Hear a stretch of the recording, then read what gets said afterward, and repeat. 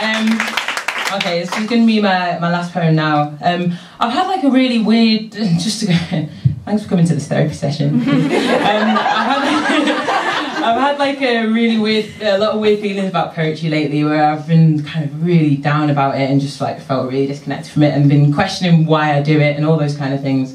And felt, yeah, very like, very down about it all. So this is really nice being here and like being in a room full of like incredible people, which made me feel really good. But I wrote this. I was thinking, why did I start writing poetry? I started writing poetry about like a year and a half ago, and the reason I did was because my job was so stressful and it was cheaper than therapy. And this is one of the first kind of poems that I wrote in that, and I just it's about a young person. It's about a session that I had, and it's just quite a special poem for me. So I'm going to finish on this one. It's called Liquid Tabs. I knock on your door and you open it. You, 5'2", dressed head to toe in grey, today you smell like sickly sweet pineapple soda. You are 13, ADHD, NEET and alive. Survival is how you thrive. You are young, black and beautiful, generations of pain bear down on you, but you don't care. Your hands are full. You greet me at the door holding 2 bright blue Ariel liquid tabs. Like what you put in the washing machine. I ask why. You say, yo, Liz, feel them. They feel like so nice, like feel them. So I like feel them. And they do actually feel really nice. I've never really thought about it before. Look, if you mess with them too much, they'll pop, I say. But the self-soothing illusion of smooth blue in your hand is just enough to help you understand what happened to you. What happened to you? I know. You know I know. I don't know if you want me to show that I know, so we skip around the subject like 3 grids in a row and we're at Wetherspoons. Not the usual choice to take a 13-year-old for a one-to-one session. Just want to say that as a caveat. But knowing about the untold confessions you have to lay down in front of me and empty spoons will do. You won't let me buy you a Coke. You say the prices are a joke. You pull me to one side and you go, yo, Liz, yeah, you know when we started our sessions, yeah, you said I've got to be honest with you about stuff, do you know what I'm saying, yeah? And basically, yeah, I was down the high road, yeah, like how can I be on the high road and I go into Poundland, yeah, and they got a whole display of Lucozade in the window, yeah, and I take one, yeah, and I put it in my bag and I'm sorry. And I thank you for your honesty. We sit down.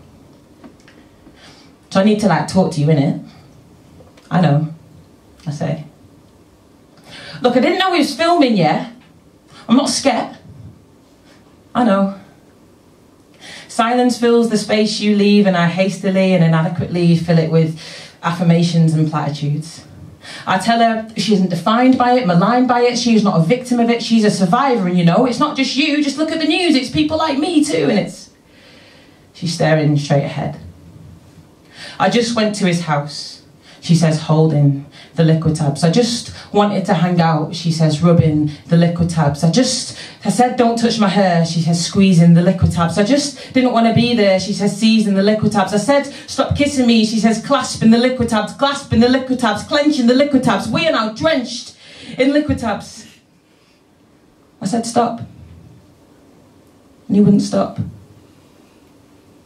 Tears are halted in their tracks and we sit back in shock.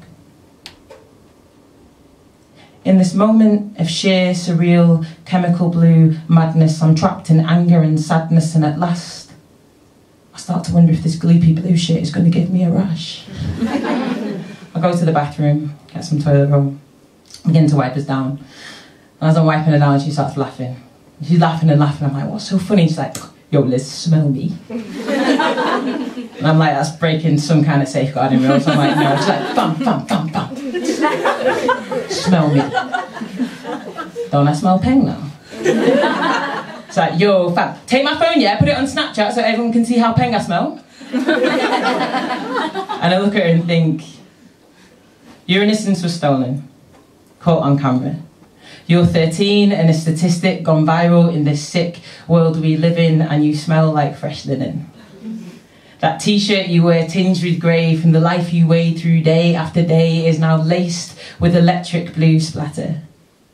And it doesn't matter to you.